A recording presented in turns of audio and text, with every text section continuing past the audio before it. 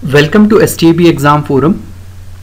We have come up with a new video on Let's Solve PYQ, and in this video we are going to solve general awareness section of the exam that was held in year 2010. Okay, but there is one thing, student. In 2010 paper there is a section called Part B of General Study. This general study include three things. First one is current affairs, second one is general awareness, and the third one is reasoning. Okay, so in this particular part we will covering these two portion. Okay, in the next video we will see the reasoning question which were asked in this part B section. Okay, so approximately today we will solve 20 questions and 20 remaining we will see in the next video. Okay, so let's begin this video. So before proceeding, I would like to remind you that we have made a lot of video on Let's Solve PYQ, especially for ISRO assistant, UDC and JPA exam. We have solved year 2012, 2014 and 2016 section wise, as well as total question paper we have solved. Okay, and currently we are solving year 2010. Okay, so you can take benefit from those videos if you have any time. Okay, and one more good video is the syllabus section wise discussion and objective, challenge and opportunity. Okay, this video is also very good for your preparation. Okay, so without further ado, let's begin this session. So the first question that was asked in that particular exam is like this: Ustad Zakir Hussain is an exponent of which of the following musical instrument? These are the four options. This question is very easy.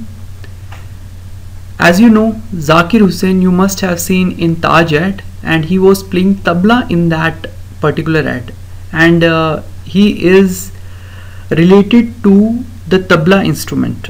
Okay, so the correct answer for this question is tabla. Okay, you can relate your general awareness with the happening around you. Okay, let's see the next question. This question says which of the naval ship has been converted into a swimming museum by India? Okay, so these are some ships like INS Hamla, INS Delhi, INS Vikrant, and last option is none of these. Okay, these are very old ship which were brought from the various countries. Okay, but this INS Vikrant, this ship is converted into a swimming museum because this was decommissioned by the Navy at that time. Okay, so option C was the right answer. Let's see the next question. A very good question, a very important question, student. So there is one international standard time and the other one is Indian standard time. Okay, so as you know, with respect to international standard time, we are 5 hour plus 5 hour 30 minutes, right? But Indian standard time is the local time of which of the following city? Okay, so you should remember it is Mirzapur, Allahabad. Okay, there is one city called Mirzapur in UP which is near Allahabad. Okay, so that represent the local time as Indian standard time. Okay, so Mirzapur, Allahabad, UP is the correct answer. Okay, let's see the next question. The missile Agni 2 of India is what? These are the four options. Let's see who can answer this question. Student, this question has two options which are correct. Okay, remember student, this Agni missile is nuclear missile as well as it is surface to surface missile. So option A and C both are correct. Okay, and as you know, Agni is an intercontinental ballistic missile, ICBM, intercontinental ballistic missile, and it is a very huge range. Currently it is in advanced stage, so we have seen Agni 5 and we have seen also recently Agni Prime. Okay, so these are nuclear missile as well as surface to surface missile. What is surface to sea missile? Anything? Surface to air missile, you know, Astra. Not Astra, it is what? Surface to air missile. You are dropping anything. So you have Garuda and whatever the bombs you are taking, Garutma. These are some weapons of India. Okay, and one air to air missile is also there. Air to air, that is, you have heard Astra. And from surface to air, one more missile is there, Akash, very popular missile of India. Okay, but for this particular question you should remember it is nuclear missile as well as it is surface to surface missile. Okay, let's see the next question. Who among the following is the chairman of National Integration? This is Council. Okay, National Integration Council. So these are the four options. As you know, this National Integration Council was made during independence time, and it was made by our Prime Minister at that time, that is Pandit Jawaharlal Nehru. So option C is the correct answer for this question. So Prime Minister has made this National Integration Council and he is the chairman of that council. Okay, let's see the next question.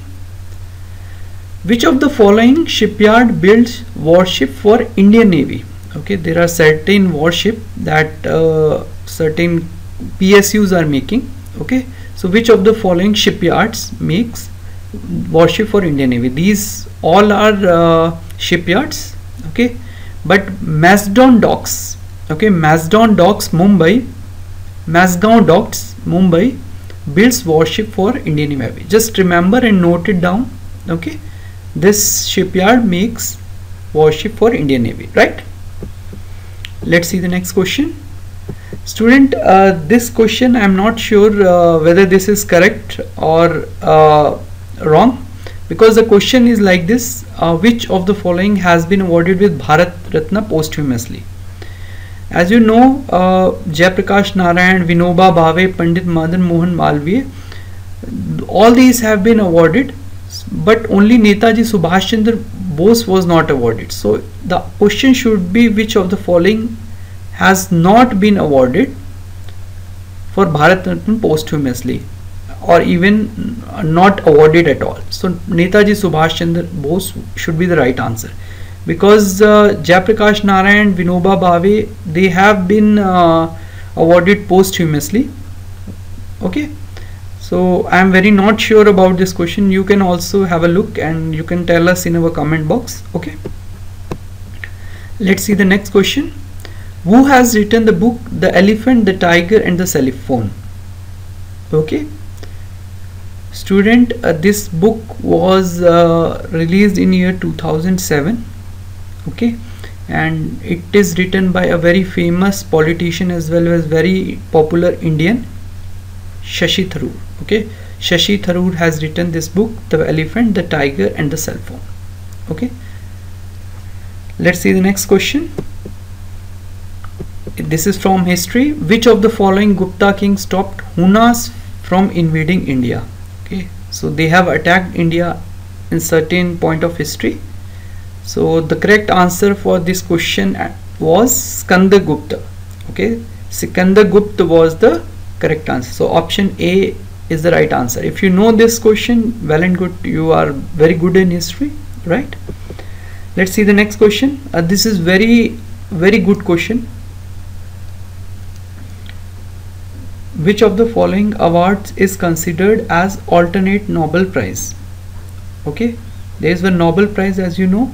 Nobel Prize is given to those people who did tremendous work in field of basically physics, chemistry, science as well as economy, humanity. Okay, but certain award which are not recognized in these field, right livelihood gives those award which improves the lifestyle of the people. Okay, so this is considered as alternative Nobel Prize. This is considered as alternate Nobel Prize. Okay, let's see the next question. This is from the general science, a very easy one. The sky appears blue due to, as you know, it is not the color of sea water, it is not the presence of water in cloud, it is scattering of light by the dust particle. Okay, when light is scattered, your sky appears blue. Okay, let's see the next question. The International Women's Day is observed on which of the following day? These are the four options, and as you know, 8th March is being observed as International Women's Day. Okay, so option A was the right answer for this question. Quickly coming to the next question. This is from the scheme at that particular time. This is from the current affairs. Okay, this is from the current affairs at that time. So we are skipping this question. So you can see the question says World Bank recently approved a loan for which of the following Indian state to improve safety of road. Okay, so we are not having this answer. Okay, let's see the next question. Again a very good question. Who among the following was the Indian to bag gold in Olympics? These are the four options. Student, as you know, Abhinav Bindra in 10-meter air rifle shooting bagged the Indian gold first time in Olympics. So Abhinav Bindra is the right answer. So if I change the question, who was the first Indian to bag a medal in Olympic, then KD Jadhav will be the right answer. Okay, KD Jadhav, he won in I think 1952 around. Okay, so but this for particular question it is Abhinav Bindra, right? So option C is the right answer. Let's see the next question. A judge of the High Court can be removed from the office before the expiry of his tenure by, as you know, there is a procedure called impeachment. Impeachment. In that impeachment, there is a discussion on the parliament, and the number of candidates who do favor in impeachment, that recommendation went to the president for the final signature. So it is done by president on the recommendation of parliament. Okay, let's see the next question. MODVAT refers to which of the following? Okay, it is modified value added tax.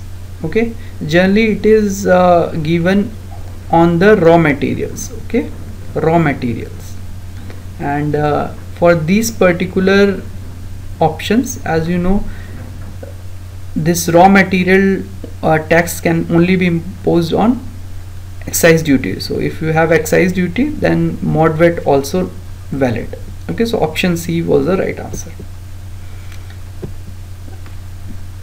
The next question is IIST stand for what? These are the four options, and this IIST is in Kerala.